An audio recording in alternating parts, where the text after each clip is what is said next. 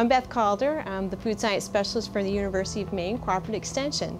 This is Maine and the weather is very unpredictable, and so you just never know when the power is going to go out and when it comes back on. How do you know if your frozen foods and your refrigerated foods are safe? And also, when is it okay to use your canned foods and when it's not okay to use your canned foods? So I'm going to talk about some food safety considerations when there's a power outage to help you prevent foodborne illness.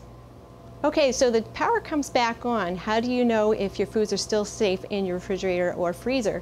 And it's a good practice to have an NSF-approved thermometer to have in your refrigerator and also your freezer. And as you can see, there's a little NSF symbol on there to determine if your foods were exposed to too high a temperatures. Normal refrigerator temperatures should be at 40 degrees Fahrenheit or below, and the freezer should be at 0 degrees Fahrenheit or below. And so there's a temperature danger zone. If you've noticed that your thermometer is above 40 degrees for more than 2 hours, then the food is not safe to eat and should be thrown away. Perishable items such as meat, dairy products, fish, shellfish, or eggs, these perishable items should be at 40 degrees Fahrenheit or below. If the temperature starts to warm up in the refrigerator for more than 2 hours, these food products should be consumed right away and/or they should be thrown away. Go ahead and take a look at your frozen foods, and if they still have ice crystals, then it should be fine to be able to refreeze the food product. However, thawing and refreezing will affect the quality and the texture, so the food product should be probably consumed within a month.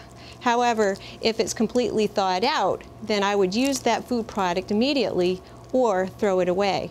If it looks like the power is going to be out for a couple of days and you've moved your perishable food items onto ice, a couple things you may want to keep in mind are that your meats and your milks are going to spoil quickly, so you want to either consume them right away or throw them out.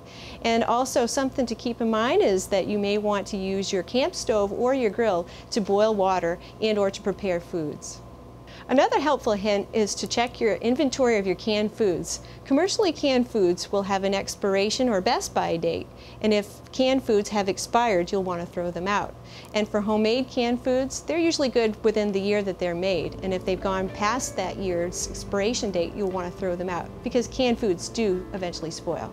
For more helpful food safety tips during a power outage or natural disaster, visit the University of Maine Cooperative Extension's website.